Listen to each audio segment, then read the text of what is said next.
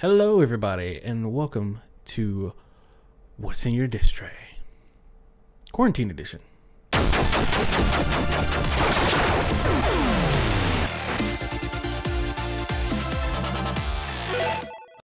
I'm your host, Gary, and to address the elephant in the room, yes, this is the first episode of What's in Your Disc Tray without Alex, ever.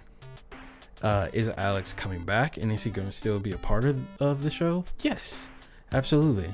Alex and I are both producers of this show, and he will be back. He's just taking care of some personal life stuff right now, and he'll be back probably in the next episode, if this one even airs.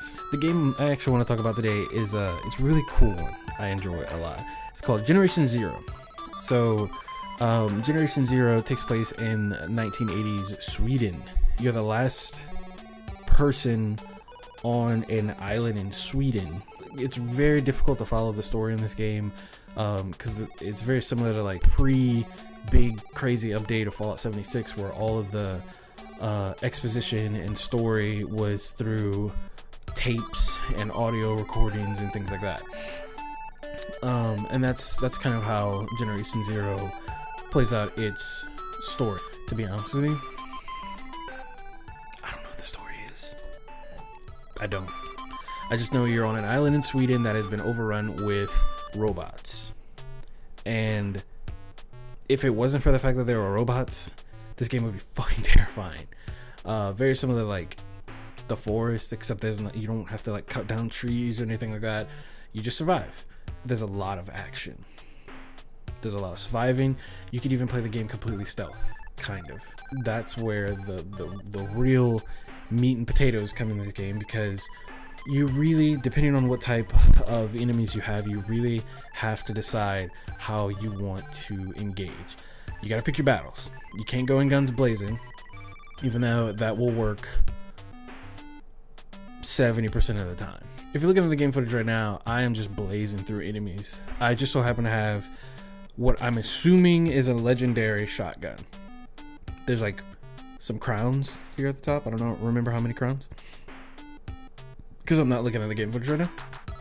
Now, there's bunkers and houses and tunnels that you can explore, and you'll find more weapons and more enemies and more items and more exposition and more story.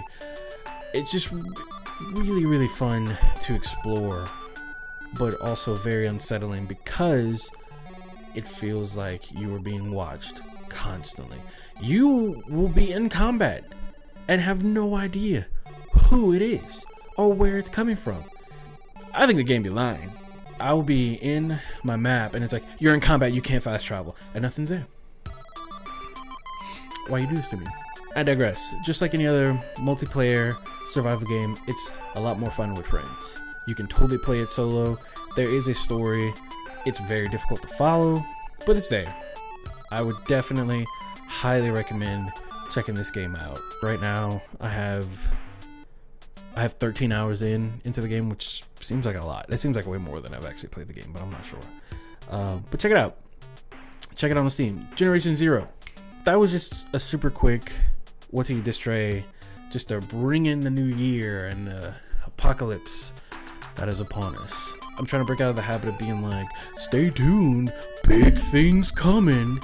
But we have some stuff on the horizon. Just know that. Thank you guys so much for watching.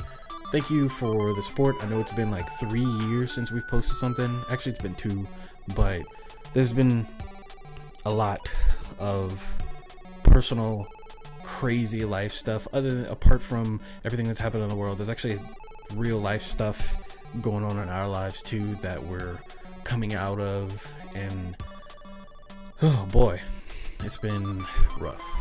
Boom. We missed you guys. We know you missed us. We're back. So go out there and play some video games, you nerds.